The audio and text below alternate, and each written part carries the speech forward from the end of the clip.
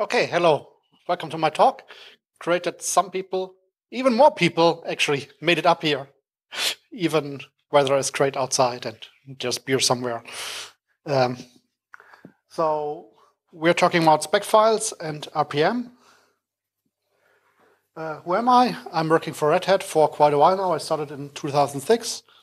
After about 1 year, I started getting involved in YAM, which is the updater, the predecessor of DNF. Basically, the equivalent to Zipper. And after a year of optimizing it, I realized, well, I'm done here. If I want to do anything else, I need to go down one level. And so I get involved in RPM in around 2008 and have stuck there for some reason. That's actually my second visit to the openSUSE conf. I've been here before, but a lot of things have changed. Last time I've been here, it's been 2009, and it were very different times. And I've actually not really been in a conference. We've been hiding in some rooms and doing technical talk into how to merge the different patches that have been in openSUSE and in the Fedora tree at that point. So where are we in RPM-wise?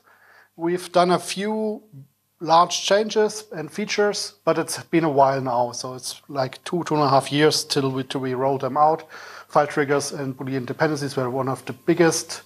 Especially file triggers are, at least in Fedora, a big thing because they've basically changed most of the scriptlets. So there's a huge amount of packages that have been changed. I've actually not looked into openSUSE, what's the state there of adoption, but maybe someone can enlighten us on this. So we currently have a huge backlog of mostly smaller features that we are going to release. The idea is to have an alpha release out next week, hopefully. But so over the next Fedora cycle, we want to get the release stabilized and then out. So traditionally, we've in RPM used Fedora as our test bench. So basically, we release in an early version of the next release and then stabilize throughout that.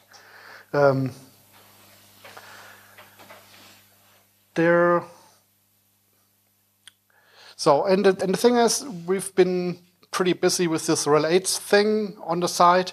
And so basically, after that's done, we're now thinking of what's the next big thing, what to do, where to go from here, and what is the most important thing to consider now. And the problem with RPM development is always that the RPM developers are developers, and they're not really packagers. Yeah, we do have a few packages that we have to take care of, but that's not the basic side thing.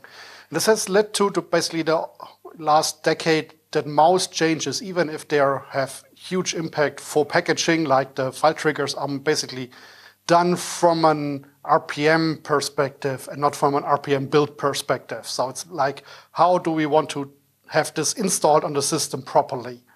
And not so much what's the easiest for the packager to actually put it into something.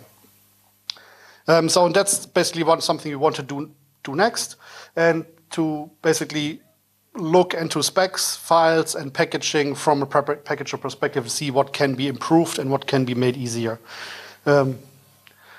Another thing that's more probably not that interesting for you, but I had the data lying around, that's the growth of Fedora. I more or less assume that openSUSE, the data for openSUSE looks basically the same.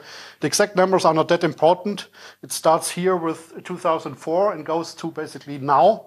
And as you can see, it's basically a linear growth in number of packages and also in the number of in the overall size of the distribution. That means the number of work that has to be done each release gets bigger and bigger and bigger and bigger every time. And there's no sign of this slowing down or stopping at any point.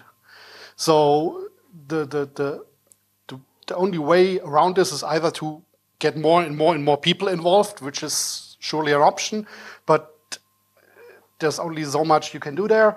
And the other option is to basically lower the amount of work needed for each update. To be able to keep up with that.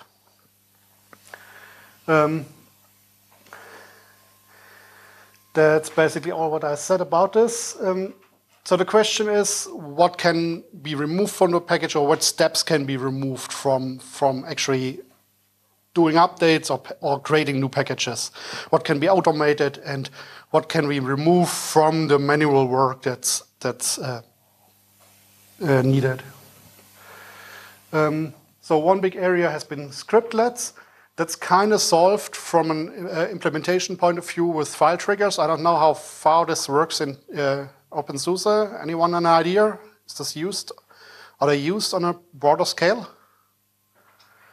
think there's only one use case of it. I forgot. Probably GNOME or something. Okay. So that's something worth looking into. Basically, replacing all the scriptlets in most files, in most packages, and centralize them.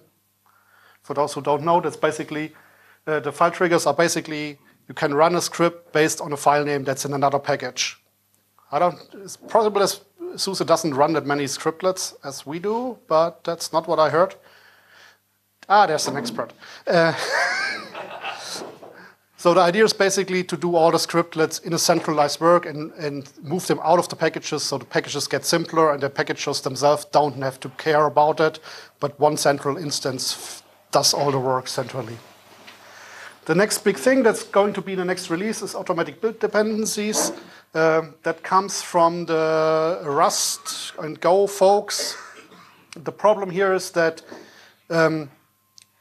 when many of those new languages do have their own package format, and they do have all those metadata already, like dependencies on what other packages they depend, and it's a pain to synchronize that right now. So there are tools that can read some other Rust or Go package description and turn it into a spec file, but that's great as a starting point, but it's not something that's very helpful for distribution that does updates, because you don't want to overwrite your spec file. You want to keep that and want to keep your history and your patches and everything. You don't want to copy over stuff that gets generated elsewhere all the time. The automatic build dependencies will solve this to some extent. It's basically a build scriptlet that is run after prep and will generate dependencies for the build. That's going to be interesting for the OBS people that probably still sit down there not suspecting anything. As it breaks a lot of assumptions of the build which we have. Right now the assumption is you can just build a source RPM without anything, basically with RPM only, and you can then start a build with the dependencies in there and being guaranteed that it's going to succeed because if you have all the dependencies installed. It's going to break, but it's not as bad as I first thought, so you basically have to do another round, read in the new dependencies and restart the build. It's going to be okay, I promise. Maybe. So another thing that's kind of RPM-ish, but not really, that's probably more Fedora specific, and we have to see how that translates to other distributions, is I want to get some stuff out of the spec file, and using the Git repositories we have the spec files in as data store. I'll elaborate on that, that's a bit more complicated. And for the long-term things, what we want to do is having templates within the spec files that can be maintained centrally. So you can have you can remove some of the boilerplate stuff and have it in a central location that does things. There are basically two directions to these. One is something to have templates for building. So you have for different languages prepared build templates that you can use. That's still very vague in my mind. The question here is what can be centralized, how many configuration do you need, or and what can actually be saved in complexity, or if you need so many knobs that it's not worth doing. But we'll look into this in more detail. And another thing is building subpackages is currently kind of a pain. The thing that's currently most complicated is debug info packages. And it's solved currently by some code somewhere in RPM that basically does them in C code, which is not that beautiful. But there are a lot of other use cases where right now those sub-packages have to be done by hand. But I will also go into details soon. So what we currently have, if you do an update, you have to create a patch somehow. You have to add it to the spec file. You have to pick a patch number, find out which is the next suitable. Then you have to apply that in prep using the number above. You have to increase the release. You have to add a changelog entry. You have to use the number, the release number you just increased from above. You have to add your name and email. Then you have to commit this. I don't know what you do in SUSE. Where do you store your spec files? Do you have integrated VCS in the build service? Okay, so you put them somewhere else, but so we, We have a macro, so we don't need to remember the patch number in prep. yeah. It's that one mod that does all the patches. So do we. Everybody does. It's auto setup. Yeah. Yeah. Auto setup or So- auto patch. Yeah. So we can put it in Git, and typically you'd even have to put a changelog, have to copy the changelog message, or you have something in Git also. So it's a lot of steps. Yeah, we already removed this step here with auto setup.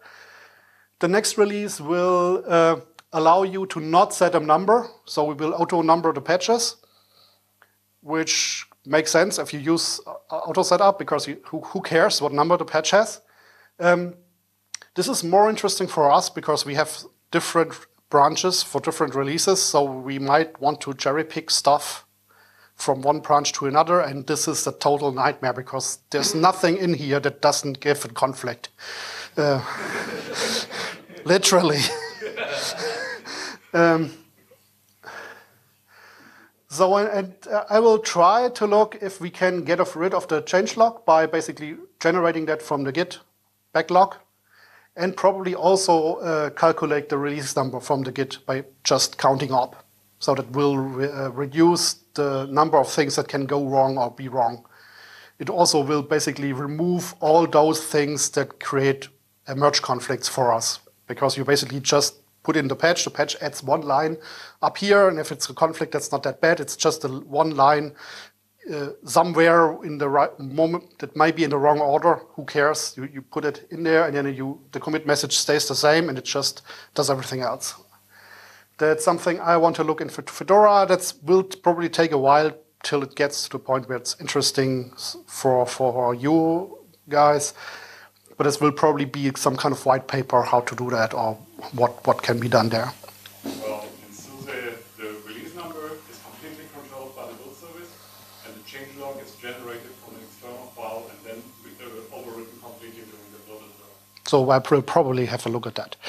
And moreover, even with the external file, we're still copying the OBS VCS, so it's still in two places. So they have the same problem anyway.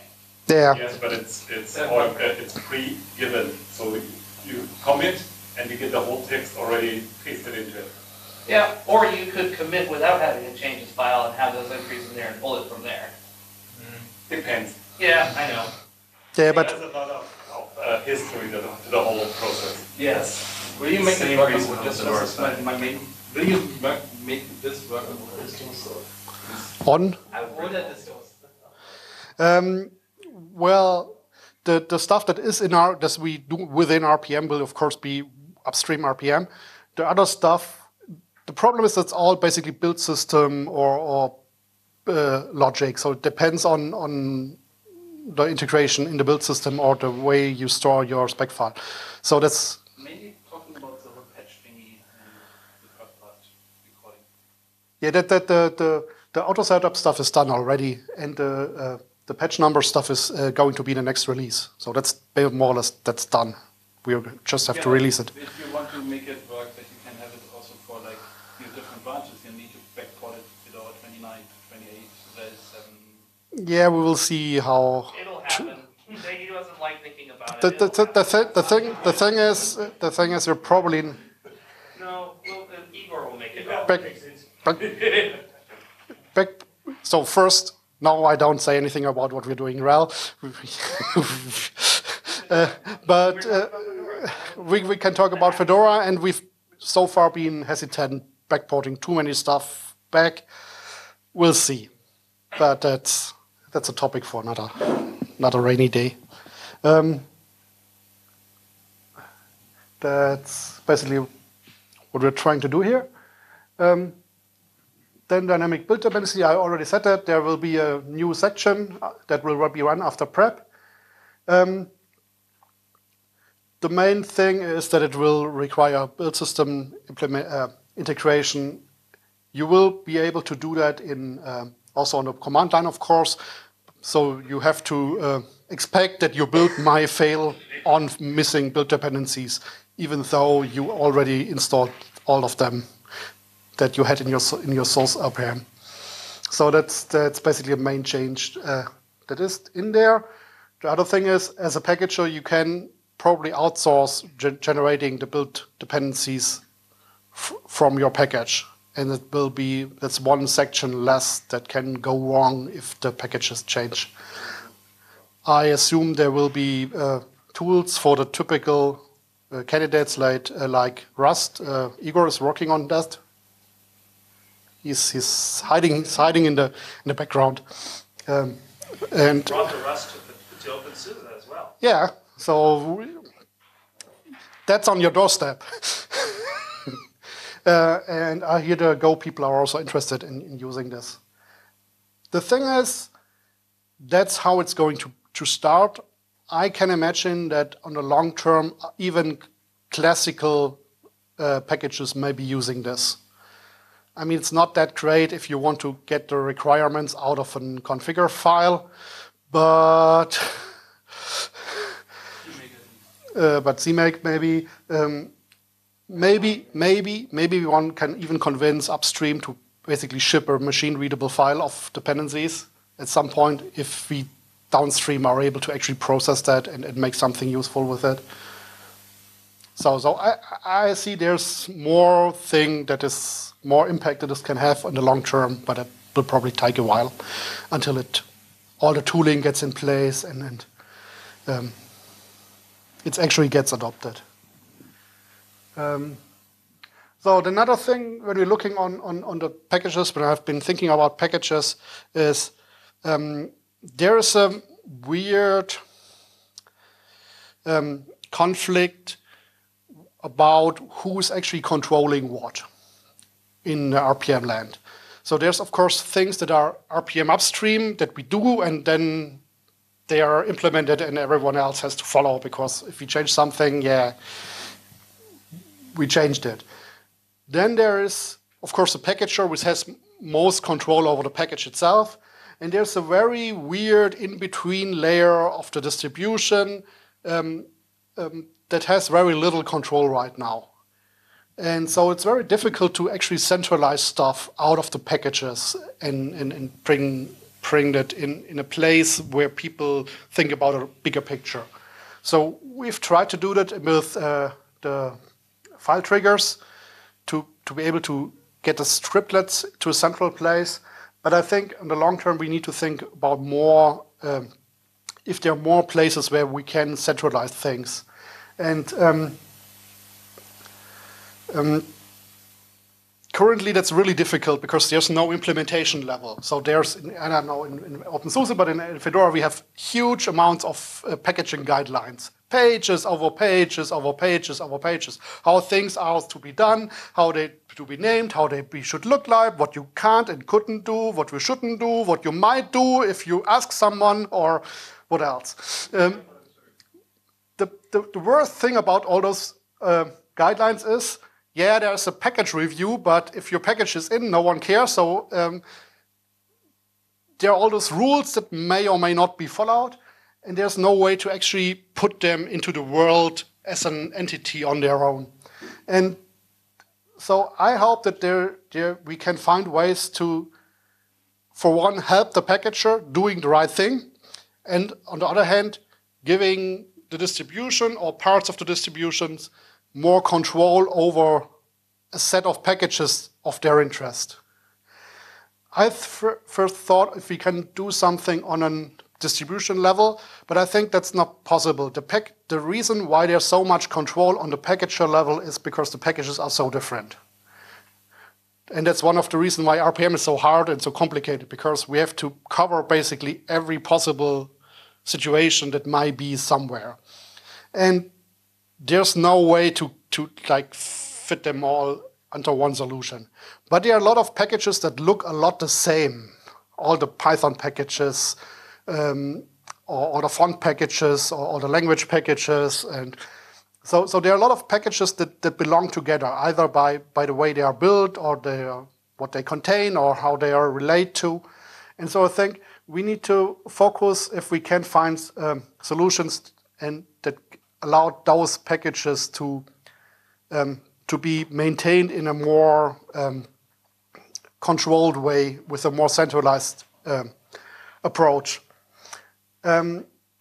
But that's going to be tricky because those structures don't really exist, because there's no point in me like having a script saying, well, that's what Python packages should look like. You need basically a group within a distribution that actually takes care of this. This extends to RPM to some extent, that we also have a lot of the tools that we already have upstream are things that we don't really maintain well, because we don't know and we don't care, really.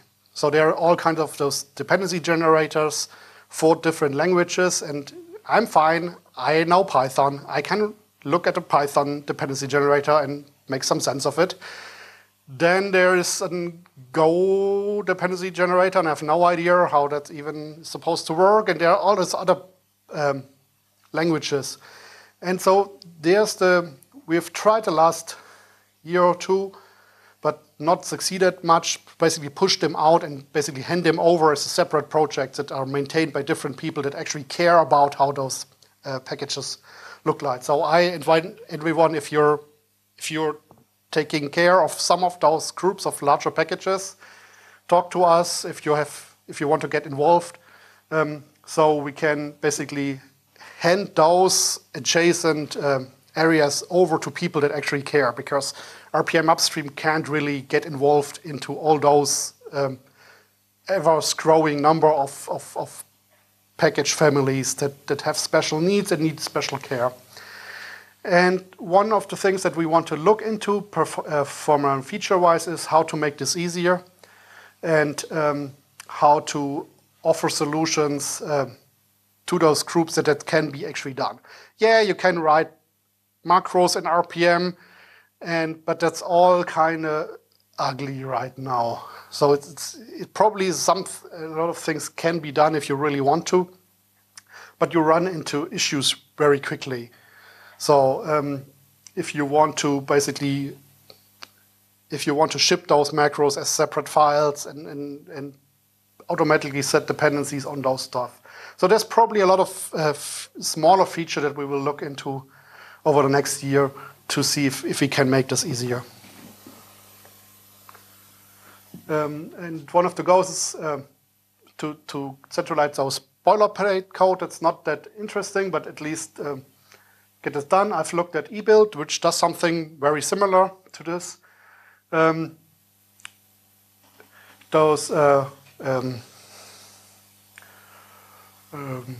interest groups we need to get in contact with, and the idea is, of course, to this will be of course optional. So we are not going to remove the other stuff. But that means, on the other hand, packages actually will need to be moved more or less by hand or by script to those new options. One way this could solve is if you put those scripts or templates into separate versions for different releases. You could get rid of all those if lines that litter a lot of our packages, and I hear that's even worse in openSUSE. Not pointing fingers, but but if you have centralized scripts that are used there, you can have different versions for different releases that does do the right thing without the package even knowing the difference, hopefully.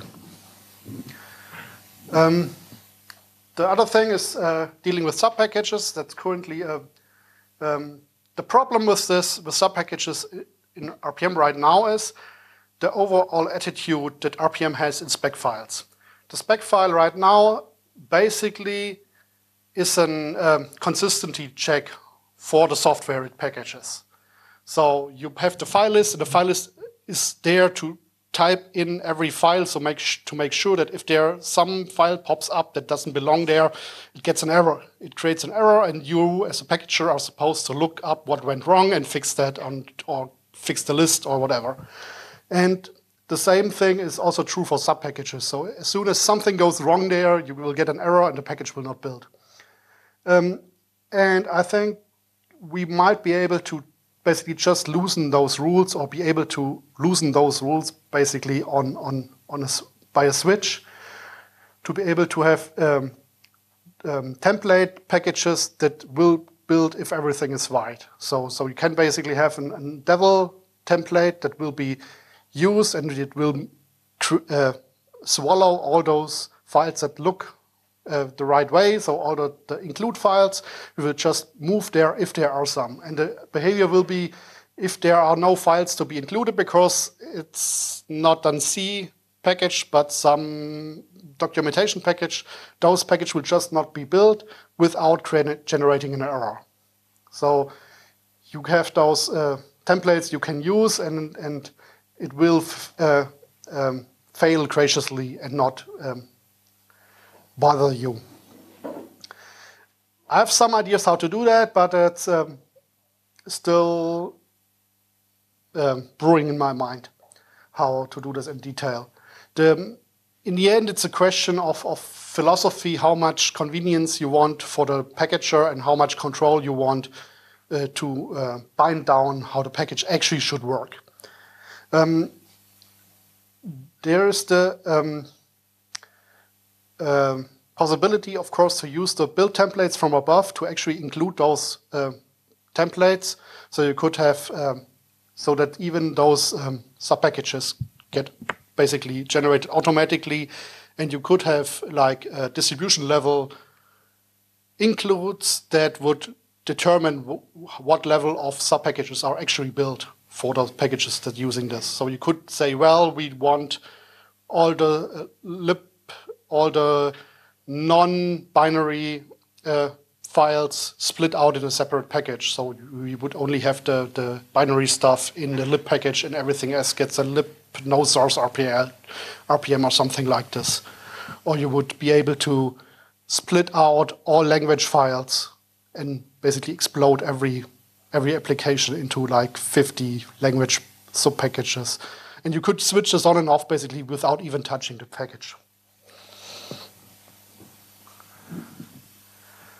So that's basically, yeah. Well, one interesting thing is what to do with files, and there is a couple of mechanisms that we would need there, like some sub-package stealing files from another, the problem is right now files are more or less taken care of very carefully. But if you want to enable switch on a sub-package, you of course have to move the files over there without generating an error in the other package that may list them still.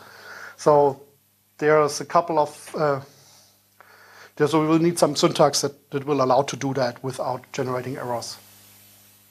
And we will also need something to basically append packages. That's something that's currently not possible. So you cannot have like a second file list to add files to a package that may be coming from a template.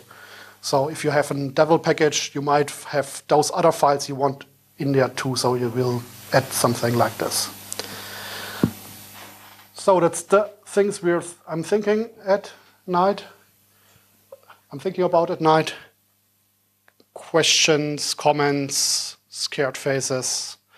I do have RPM merch for the best comments. Yeah, please. My main gripe is always when we introduce new macros or new features in Xamarin. for us it's very easy to have backport packages. And I really hate that you then have to do if conditionals in the spec file too. So that's why I was asking if you can make it that we can easily backport those features, so backporting, like rebuilding RPMs on newer older distros still works fine. Yes, the question was about backporting and how to make it easier to make those new features and new macros to actually work on older releases that are built from the same spec file, and to avoid all the if release version something. So in Fedora avoids this to some degree by having actually different Git branches, so they're not building from the same file, but not everyone is willing to split up the spec file into actually different versions, so we basically get the same thing. Backporting features is kind of difficult. There's basically, I mean, there's no magic here. There are two ways to do that. Either you update RPM in the old version. That's something a lot of people feel very uncomfortable with. And the other thing is basically backporting the single patches, which is something we have done, but we are trying to avoid because it's of course a lot of work and it may break stuff anyway. But there's no real solution for this. The real solution is not to have too many different versions. Or the other thing, what we've actually done in the past is delay the usage of those features for a release or two. So you basically drain out the old RPM versions that can't support it and only use it later on. So they've been waiting 15 years. Yeah, they've been waiting 15 years. The thing is, we've done that in the past, Yeah. but not for this reason. Thank God we have successfully broken that in Fedora, because that made life really, really hard. Yeah, we can't no longer do that. So we're trying to keep up and be faster, and that's a good thing. But it balances out. So being slow sometimes has benefits. Being fast sometimes has benefits faster. At least from the macros perspective, one of the things that we did for Fedora was, if they were just macros that run in the macro engine, we just yoinked them and put them into another package and then just forced them into the builder for all the older releases. So that works for us for like 90% of feature backports. When it comes to like they change the way rpmbuild works, you're kind of screwed. Yeah. So that's why, like I was wondering, you said, oh yeah, then we don't have numbers anymore in the patch lines and they don't cause conflicts anymore, but... yeah, but that's something that can be done outside of RPM, so you don't actually... Yeah, the missing numbers, not really. But you could have a pre-process step that adds a number back. Yeah, that would be a possibility, yes. Yeah, a comment for me, this looks a lot of magic. It scares me. Yeah. Because for me, distro. yeah. Why are you scared of this? Yeah, for me, explicit is better than implicit. So, for example, my question is, you have generate build requests. Bring it offline, like we have tools like Spec, which figures out build requests for you. But what value does it bring to do with a macro and not bring it beforehand, before committing? I mean, once you see a macro, the other I see the build request. For me, as a reviewer, I read thousands of spec files. It's easy to see the difference, for example. You might introduce a new build request and I might not know it. Well, the main reason... So the question was, this looks like a lot of magic, and why not generate the build requires previously in another step? And one of the reasons is that you need the infrastructure to do another step. The second thing is those new languages basically, yeah, you could do it previously, but it's kind of part of the build process actually. So they come pre-packaged with the information inside, and basically using this during the build process makes it harder for this to actually go wrong or break. So it's basically, you could do it outside, but you need to have all the stuff wrapped around. If you do it in the package, you can actually have the process of extracting those dependencies as part of the package. This seems to be like for me a tooling problem, not really. Yeah, RPM is all a tooling problem. No, I mean, we have stuff that runs before you commit, which basically can be wrapped to generate build requests. But then I see the explicit build requests. So nothing technically stops it from making it so that at part of an OBS review that the generated build requires.no stars is actually captured, recorded, and put into the reviewer field. So we are not hiding them. So the Not a them thing. But I agree on the other hand, scriptlets thingy, that every spec file calling ld config is just stupid. You can just figure out it's a library, I have to call it, which would simplify spec files a lot and other stuff, etc. I agree. It would simplify. so this is a comment to that. Yeah. More follow-up question. How do you do it in Koji? Like, we set up a new build environment for every build. So Yes. we need to know upfront what we need to install into that. How do you do it in Koji? Do you want to then run the Rust extract tool on your Koji resolving thingy that creates a build job that then... So Koji does it by we take from this Git, we create a source package. Source package gets passed to mock.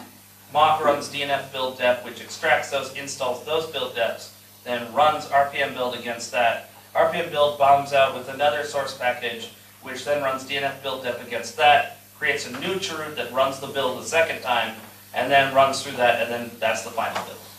Oh my god. Except How many layers is that? except for the thought that there is only one source update package. Well, at the end of there'll be a final source package, but there's an intermediary no source package that's created as part of this thing. So the thing is, it's actually the way it's implemented in RPM. It's actually meant to restart the build, and you can actually restart a build even from the extracted prep from the extracted sources if you want to. So the turnaround in there is very small if you do it properly. So it basically just creates a header with the dependencies in it, and you basically install those into the existing build root and then restart the build. That's all you need to do. Our builds have no network. You need a local. You need to. He copies the RPMs in, then starts the VM, and the VM only gets the RPMs that it has pre-resolved. So There's no external interaction. Yeah. None. There's no secondary resolution process at all. Yeah, that will be interesting. I know. So I've been talking to Michael Schroeder, and he said, Build around, we know the dependency I know. before. I know. That's This the whole- A1 of build service. I know. It's gonna be Yeah, fun to watch. we will see that. I've been talking to Michael Schroeder, and he said he thinks he can do it somehow, but Michael's also God. yeah. So who am I to question On a him? good day, on a bad day, it's the devil. Yeah. I'm not repeating that. So I have a pretty simple question. Me as a freelancer Java programmer working for many clients who are using Red Hat Enterprise Linux, and sometimes I need to make a package for them that package can be deployed on their system. So can you describe the proper way how to package a Java simple application? What would be the case? There's no such thing as simple Java. There's a very simple answer, and the answer is no. I need to specify what kind of virtual machine. Yeah, we have people that do Java packaging. That they're not me. Is there any in the documentation for the Red Hat Enterprise Linux? Docs.fedoraproject.org. There's a packaging guidelines page. The Java stuff applies to all Red Hat family distributions. Okay. Yeah, as we say, we have a lot of packaging guidelines. Yeah. The problem is probably not that there are too little guidelines. The problem is rather than there are too many. Well, they mostly apply to Susan too. Sorry, I was just going to say, I was talking to my manager during the talk, and he said we are now using file triggers in all sorts of places. Just not for libraries. And because we maintain one database system, that means everyone else in SUSE and openSUSE images. Okay. Thank you. We are not there yet. But not yet. Hopefully it won't take 3 years of arguments to get before Let us it time grows. So, any other questions? Maybe a bit out of the box. I don't remember the name of the guys, but years back there was this group of former RPM developers that built a package manager that used Python inheritance. So you could have base package Python extended by a thing. Oh, the cornering people. Cornering, right, exactly. RPAM. That was the package manager. I like that concept because basically you only have to describe the changes between boilerplate and what you kind of think is doing. I know RPM is miles away from that, but I like the thinking, and maybe one could do some really hacky things like, I don't know, using Ginger within a spec file or so to simulate some of that. You're getting very close to some of the things that other people have been doing right now. So, I've not yet looked at Connery, but that's clearly something I will look into. Can someone... Just existing, I think CA bought them all company. And All the code is still available on GitHub. yeah. Yeah, so can someone... I'm kind of chained here. Yeah, Okay. Any other questions, remarks? A very, very stupid one. Why does RPM insist on expanding commented out macros? That's a good question, and that's easy to answer because there are no comments in RPM. Oh God, that's not a good answer. Yeah, no, that's the actual answer. The thing is, if you have a hash, that's a comment within within a shell. That's part of the shell thing, and RPM is completely oblivious of the fact that you thought you would commenting something out. That's something we actually looked into like a half a year ago, and I don't know if we did something about it, but it's something. Source of pain. I think we added a warning for that. I'm not one. Lena added an error to Git master, so that if it's a multi-line macro that is on a comment line, it will blow up instead of letting you go. Yeah, something like this. But that's a Git master, which means it'll be coming out sometime in the far future. For you. No, we're doing an alpha release next week. Wait, what? Wait, you're gonna actually do a release? Yeah, that's a plan. Or just get Michael Schroeder to put that patch in. Yeah, that too. But then So when have do we more get patches. like the parts of that play around with? I have some fun packages which involve recursive macro resolution and So the plan is to do an alpha release next week and refine that through the next Fedora release cycle, which ends in October or something, November, I think. October. Yeah, the Pennon just sent out the change proposal for RPM 415. So you feel free to grab the alpha release as soon as it's out. You maybe wait a week or two before you push it. Yeah, but of course, yeah, feel free, play around with it. I mean, yeah, we will. Typically, Fedora takes most of the heat of getting the really fresh stuff, but there's really no reason why other people shouldn't try and feel a bit of the pain. Yeah, but 75 patches on RPM makes it very hard to test new versions. Yeah, but even if you don't put it into the distribution right away, you can play around with it.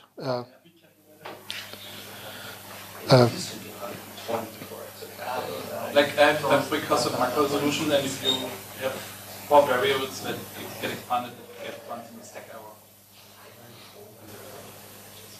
Can you just open a ticket with some test case? Because the macro engine, we have Pavlina, which has looked into the macro engine.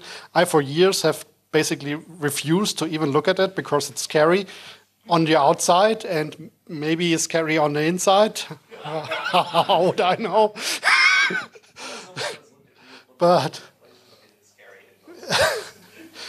So yeah, there's probably still stuff that can be fixed, even if it's code that's 20 years old. When can we get ELIN? I will probably just There is a patch sitting I will probably just merge it as soon as I get back from the conference. Thank God.